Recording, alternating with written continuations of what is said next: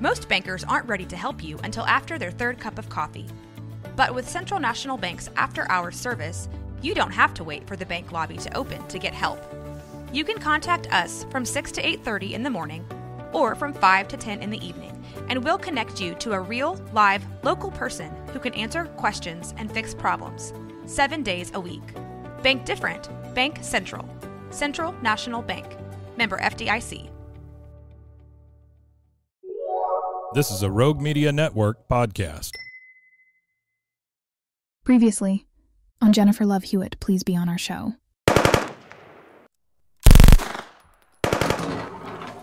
This house is no longer safe. Come with me if you want to live. I am Nosir. You will have to trust me.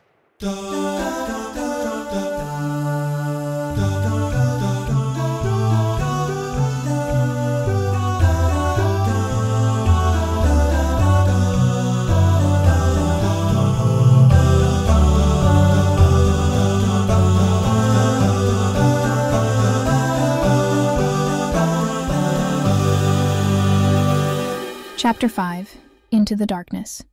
As Jennifer and Party Donkey huddled together in the safe house, their hearts pounding with fear and anticipation, they couldn't shake the feeling that they were being watched. The tension in the air was palpable, a silent warning of the danger that lurked just beyond the walls of their makeshift sanctuary.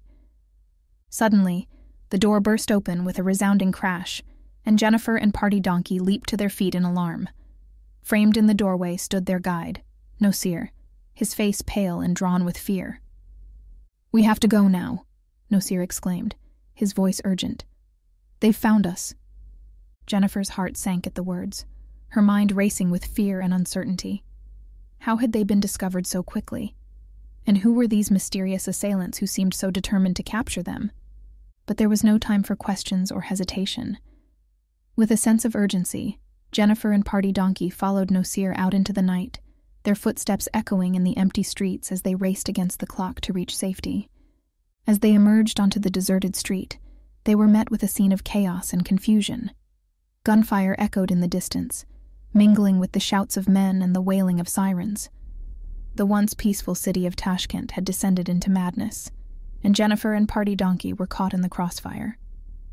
With Nosir leading the way, they dodged through alleyways and side streets, their hearts pounding in their chests as they raced against time to reach the dirt runway, where a UN airplane waited to whisk them away to safety. But as they neared their destination, their hopes were dashed by the sight of the plane disappearing into the night sky, its engines roaring as it soared away to freedom. Jennifer's heart sank at the sight, her mind reeling with despair. "We missed it," Party Donkey said, his voice filled with disbelief. "We missed our chance to escape." Jennifer felt a surge of panic rising within her, threatening to overwhelm her senses. They were stranded in a war-torn country, with no way out, and danger lurking around every corner.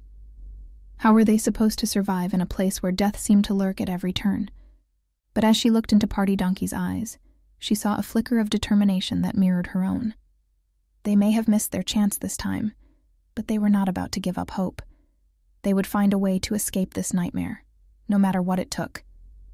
With renewed determination, Jennifer and Party Donkey set out into the darkness, their minds set on one goal: to survive. And as they disappeared into the night, their future uncertain and their fate hanging in the balance, they knew that their journey was far from over. Chapter 6, A Glimmer of Hope. As Jennifer and Party Donkey made their way through the war-torn streets of Tashkent, they couldn't shake the feeling of despair that hung over them like a dark cloud. The chaos and violence seemed to follow them wherever they went, a constant reminder of the danger that lurked around every corner. But despite the odds stacked against them, Jennifer refused to give up hope. She knew that they had to keep moving, keep fighting, if they were ever going to escape this nightmare and find their way to safety. With Nosir leading the way, they navigated the maze-like streets of the city, their hearts pounding in their chests with every step. The sounds of gunfire and shouting echoed in the distance, a grim reminder of the violence that surrounded them on all sides.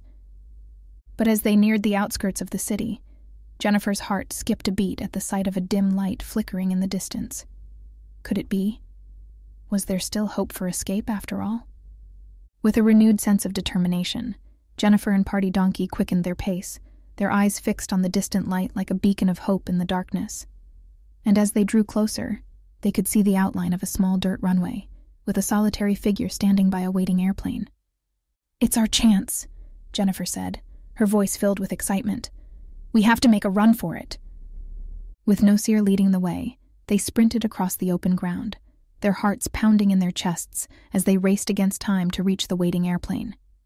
They could hear the sound of gunfire growing louder behind them, but they refused to let fear hold them back.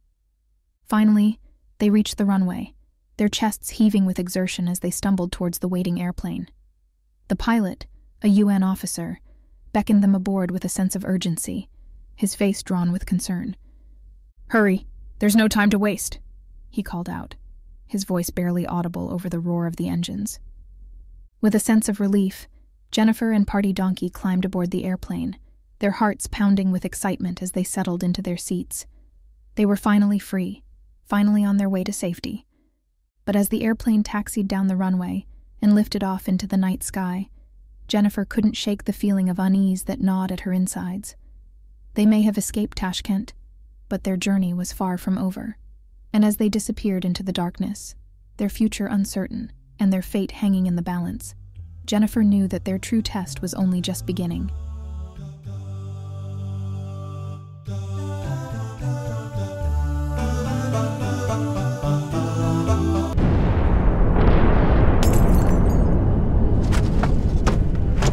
As the explosions outside the airplane continued, and the plane shook violently in the air, Jennifer looked at Party Donkey and said, "What the hell have you done?" Party Donkey looked at Jennifer with a tear in his eye and simply said, "I'm sorry."